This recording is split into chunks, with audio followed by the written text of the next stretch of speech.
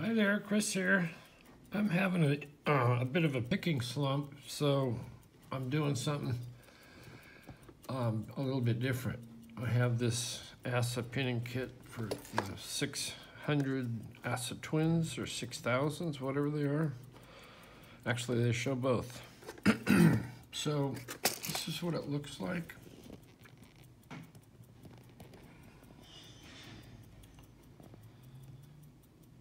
It's about as much as I can get into frame.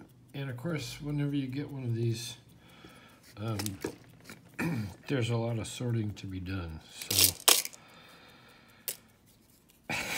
a lot of sorting to be done. So you just go through and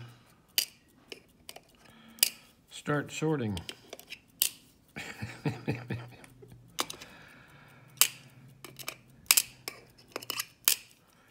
And it takes quite a while.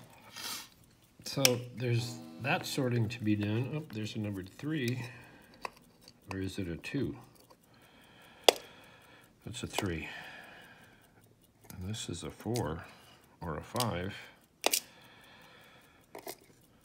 So you just go back and forth, back and forth and back and forth and back and forth. And then there's all of this stuff to be sorted.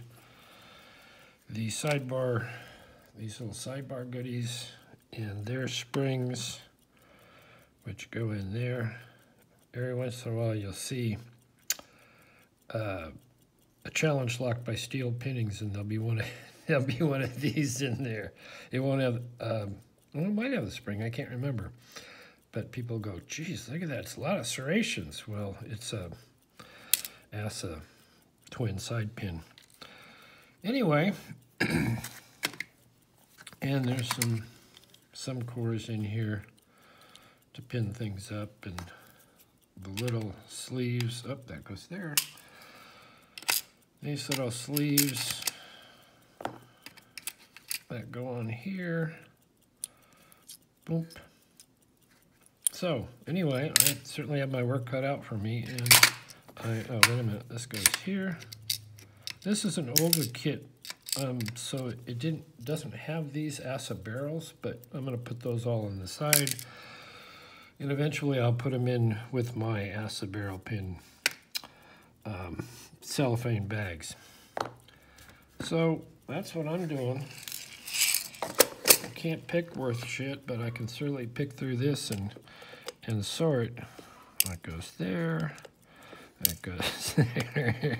That goes there. Anyway, I'll give you a shot of the top again one more time. And this is pretty complete for all that. And I'll do some zoom ins here. There's the little tiny ones, and they get bigger. Of course, these I got to get all these little masters out of here.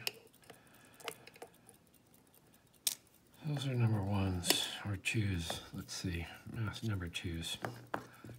Anyway, thanks for watching. You know where I'll be for quite a while. I'll see you next time.